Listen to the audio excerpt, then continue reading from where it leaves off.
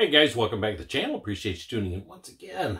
So, doing a little, I guess, a video on how I video my shows, my videos. How do I video my videos? Let's go that route.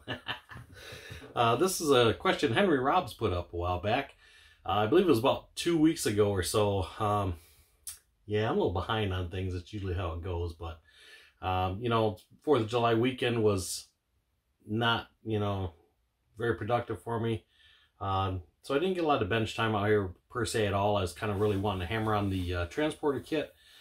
Did not get on that, but that's okay. We will get on it here eventually here real quick, and all that good stuff. So I just thought to show you, I see some guys putting some videos up, really cool, on how they do their editing, how they video their stuff, how they kind of a start to finish from beginning product to the end, from what you guys see, from how we're videoing things. So I always like looking behind the scenes of everybody's stuff and see how they're doing it. Everybody's got their own ways, tricks, tips, and whatnot. But other than that, I'll take you to the bench and I'll show you how I do my videos. And like I said, I'll show you where I do my editing, all that good stuff. And yeah, let's take a look. All right, guys, taking over to the bench here.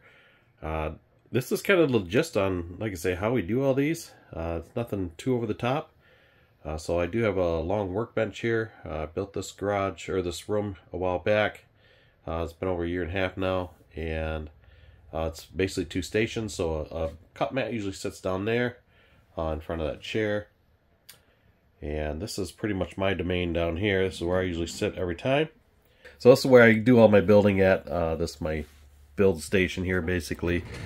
So nothing too over the top. I have some magnetic strips here. I keep all my kind of alligator clips on that I use all the time.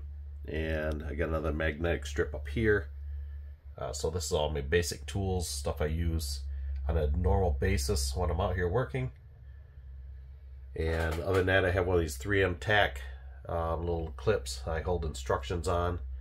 I know a lot of us don't usually use instructions. I get it, but every once in a while, like this one here is that Roadster 2-in-1 kit, and it came with 2 frames. So I thought, well, I'll just hang it up there just see what's what. Other than that, keep everything just like, say, at arm's reach.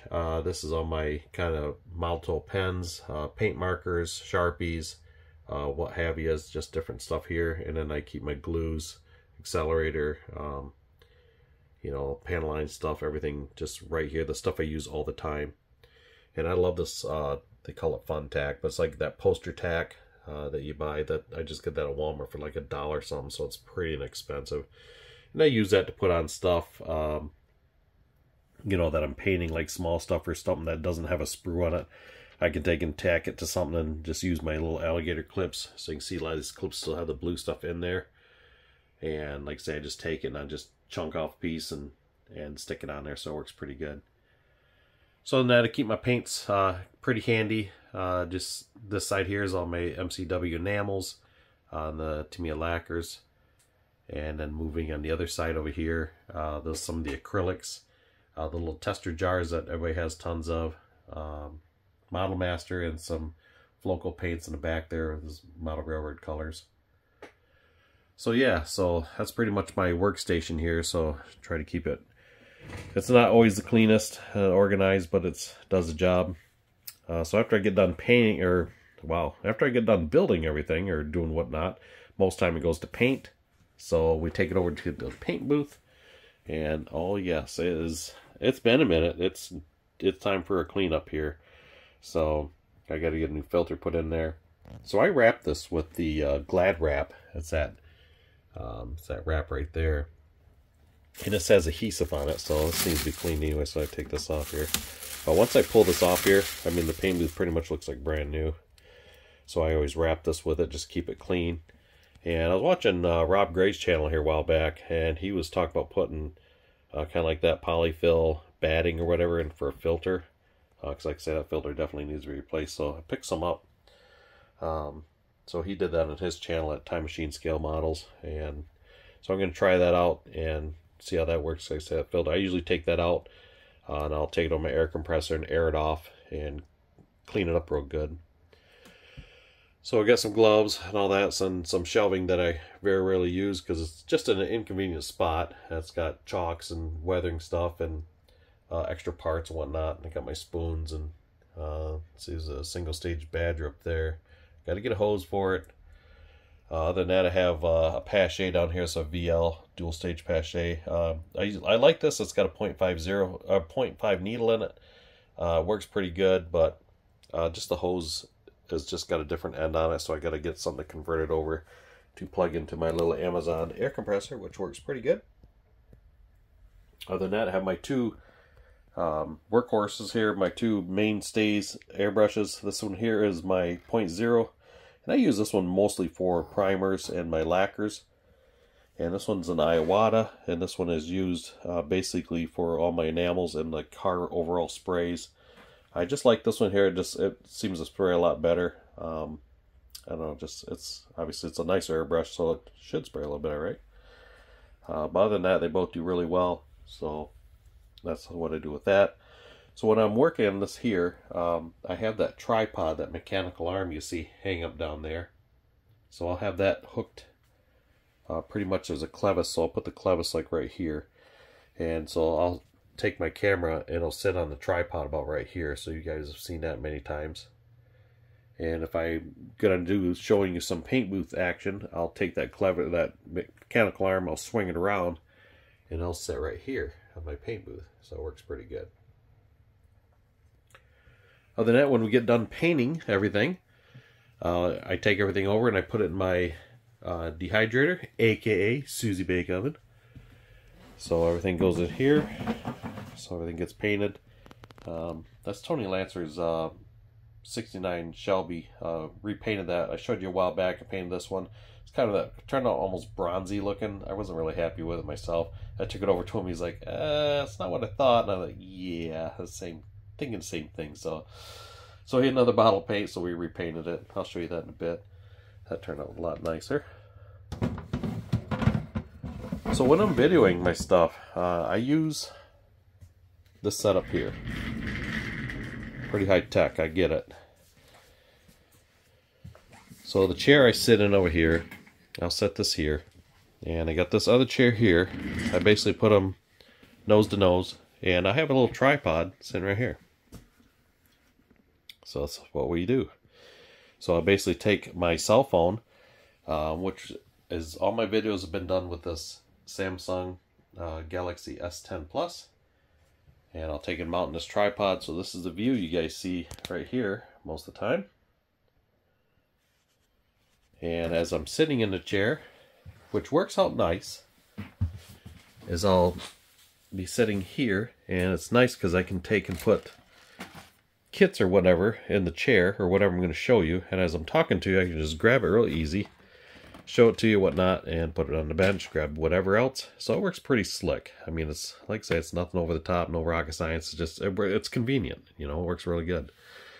So like I say, I use this Samsung phone here. That's what I use the video with, and there's no case on it right now because it did have some volume problems a while back, and I thought I had an OtterBox case. I thought that was a problem, but also every once in a while I'm out and about, I use this DJI gimbal, and this here is the piece that snaps onto the phone, and with the case on it, it doesn't fit. And I know they make bigger ones for this, so I might invest in something like that. This is nice because I can use this, and it has an app that you go onto the phone, it Bluetooths to the device here, so you can run all the controls with the device here without having to touch the phone. So it works really good, and plus when you're walking, you don't get that weird jingle to it or moving around. I'm still learning it. I've had it for a bit, but I just don't use enough to get good at it, you know what I mean? So, and to figure out all the settings on it, because it's got a lot of stuff to it. But I think once I get it honed in, it does work pretty good. So other than that, I'll take and go over here, and this is the section here where I do make my thumbnails for my YouTube pages. When you guys see, as you're scrolling through things, you see thumbnail pictures. That's where these are done, right here. And when I'm showing you guys things, like, you know, open box review or something like that, or showing whatever, once again, I use this mechanical arm here, and I mount my camera up here. So you guys seen this shot multiple times. So that's how this is right here. And I can go through and do whatever. And after that, show you the finished product. I use this guy right here. So this is a actual just a regular turntable off a record player. And it's actually just a turntable. So this is an old Pioneer record player turntable my mom and dad had years ago. You can see it's see the logo on it there. So like I say, it's just the base. So what I did is I took the turntable apart, and like I say, it's just the bottom is aluminum. Like it's old school, probably all the new ones are plastic nowadays. So I took the guts out of it, took the piece out of the record player, and mounted it to this block of wood. So it's just a little arbor here it just sits on, and it used to have a gear on the bottom. So it works pretty slick. I thought about motorizing it again. It'd be nice to, you know, so it turns on its own. That's alright. So right now I just spin it by hand and go from there. But like I say, the thing turns just super amazing smooth. So I've had a lot of you guys ask, where did you get this? You know, what is this stuff? And I'll show you here in a second. So this is just the 3M safety walkway stuff. I bought this at Home Depot. That was just the stuff you put on steps. So it works pretty good. Comes in this long piece here. It's got adhesive on the back, so it's pretty slick. So obviously I took and cut a piece, laid out here, cut it out, and I took the other half, spun it around, and made that side. Just make a little simulated roadway, and it's got kind of the asphalt look, so it's kind of cool. It works for now, but in time I may change it up and all that good stuff. So once I get to this point, I'll take it in the house and edit it. So I'll show you guys that end of it here. Hold on. Oh, so as I come into the house, this is what I come into. A pillow tore up. Which one of you clowns did this? Huh? Which one of you did this? Who did it? Lily, did you do this? Did you do this? Did you do this? Yeah, you always smile. You're the ones in trouble. Oh, oh yeah. Oh yeah. Now, who's going to clean it up? Huh? Are you cleaning this up, Lily? Did you do this? Did you do this? Smile if you did it. I know you did it. Did you make this mess? Did you? Did you make this mess? Yeah, I knew you did it. I knew it. Oh, yeah. Perfect. Wow. Okay. That's the joys of having dogs, I guess. You idiots. Idiots. Yeah, keep playing around in it. I see how it goes. So this troublemaker number 1, this is a golden doodle. Her name's Lily, and troublemaker number 2, that's yeah, that's Tober here. So yeah, he's a standard poodle. Yeah, you know you're in trouble. You both know you're in trouble, don't you? Mm-hmm. Yeah, act all like wasn't me type thing. I see how it is. Wow. All right. Time to clean this mess up, I guess. Alright guys, so after I get done doing a video, which is done out in the garage in my model room, I come into the house here, and computer's in the back room here, and I sit here, do my upload. Everything goes in the computer via just a USB cord basically, in the computer, and like I say, just download everything. Once I get done doing my editing, I do use Adobe Pro, the PR software, and after I've done that, I burn everything to a drive, just because my internet here is not the greatest. So I'll burn everything to a drive, and then I take it elsewhere and upload it, because other than that, it takes like 50 hours to upload something here versus anywhere else is like 10 minutes. So yeah, so that's this end of it, and we'll take you out and show the rest of it here. So yeah, so that's pretty much the basics of it. And so a while back, Matthew over at Model Car Videos, he said, hey, show us a video of your stash. I've showed you guys this before previously. Nothing much has changed too much in here. I had it kind of organized at one time, but you know, you add and remove and all that good stuff. So that's pretty much the pile there. I have another little group over here. I'll show you here in a second. So we're on this wall. There's another stack of them here. I had to make another shelf to put these in here. I got a few kits sitting here. And on the floor over here, I have another pile of them here I gotta find a place for. And on the shelf here, there's some more kits. It's kind of not the most organized shelf here. These are unbuilt. Another one of those trailers there. These kits down here, these are basically, they're already built. Some of these are models that's in the boxes that are not of that box. And there's a lot of them that are doubled up, just kits from back in the day. You know, the boxes are long gone, all that good stuff. And what have you. So other than that, I just have some stuff sitting around on the shelves. Place I don't have any place to put them, basically. So they sit out, which I don't usually like leaving them out in the dust or whatnot. But it's alright. I dust them once in a while. So I got the old Bigfoot model from back in the day. Got the AMT Matchbox trailer in the background. I built that thing years ago. I'm surprised it's actually still decent shape. Made the decals on the printer. Because the decals that come in the kit, they're just kind of really yellow. They just don't look that good. So made those up. And it's sitting on a, I think that's a Ford Aeromax frame there. I got the rest of the kit sitting over on the side. Had a house flood years ago and the box got damaged and everything else. So it's, I get the rest of the kit. I just have to obviously get it out and do it one day. And I got some other builds sitting here. So you guys seen the Etzel build on the channel previously. So it turned out pretty nice. And I had lost that hubcap centerpiece. And it's funny, a while back I was going through the room cleaning stuff and I found it on the floor. And I thought, oh my gosh, there's that centerpiece. It's that little chrome piece that goes inside there. And I thought, no kidding. So it's sitting over on the bench over there waiting to be glued back on. Other than that, I got the old Superstones truck. This thing here was also built. Whenever this truck come out, this model kit, that's when that was built. So it's probably been about, what, 9 years ago or so? I'm not really sure. But once again, there's another one that's survived the time. And it's just been sitting in a box. So I thought I'd get that out and just keep it on display. So it turned out pretty cool. Same as this couple down here. You guys seen this T-Bird before. And this is a KREG'S Thunderbird. That's a 1/16 scale. I built that a long time ago when I was a kid. A long time ago. And I think this case I bought was about the same age. So it's kind of scratched up. So when I was down in Detroit show last spring, I actually got 3rd place for this T-Bird. I guess I could have did better, but I didn't leave the hood open. So, because that engine's really detailed. And he said I would have placed a lot better with that one. So lessons learned. So like I say, kind of my first time showing stuff. So learning as I go. And top shelf here, I got die-cast car in the front here, and I think everybody has one of these trucks in their pile somewhere, the old flare side Ford pickup, and they got a broken wheel in back, so it's got crab steering. There's a Shelby back there, I think.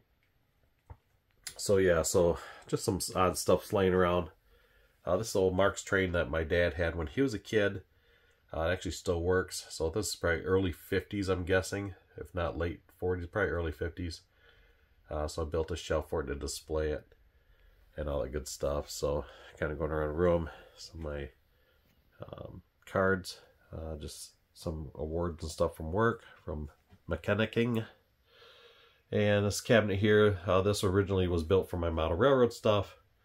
And it kind of just slowly migrated into cars and trains, whatever. So it works out pretty good. Pretty proud of myself. It's the first cabinet I built.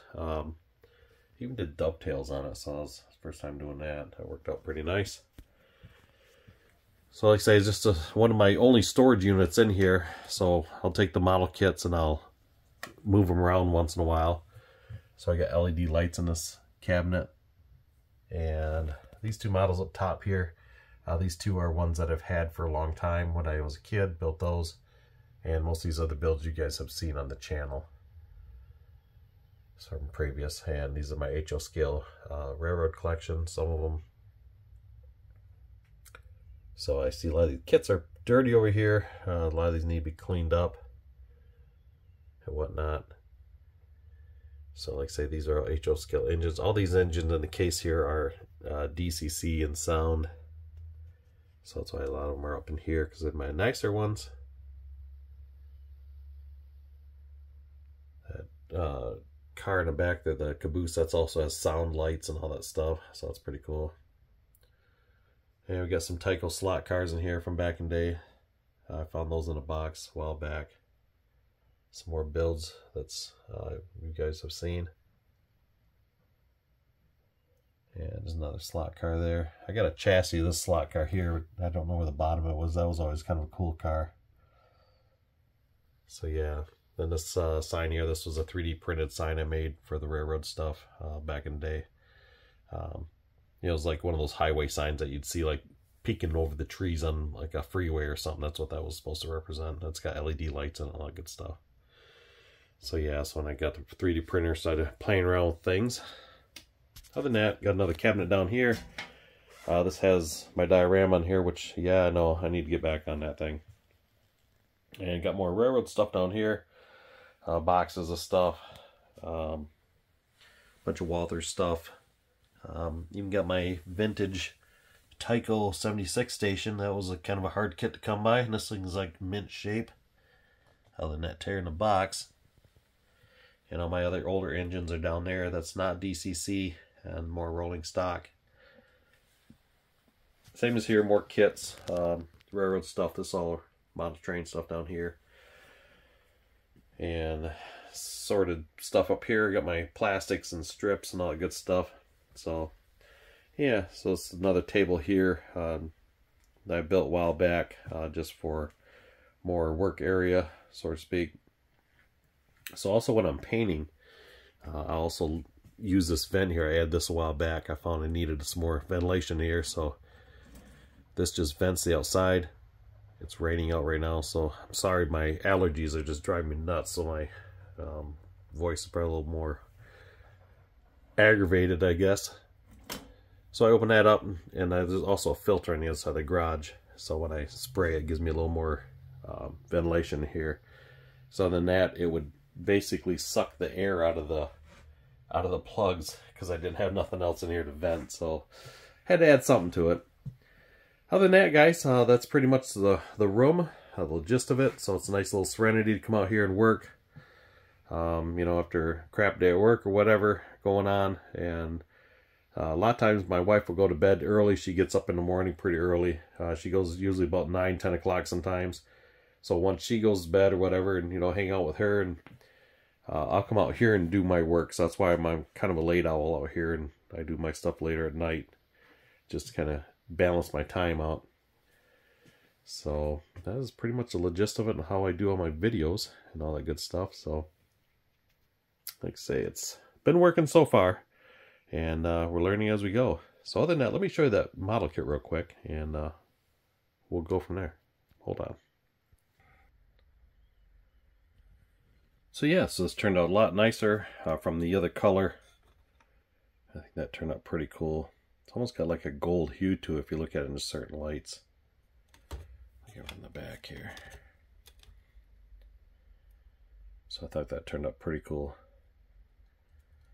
It's just been sitting in the dehydrator since it was painted.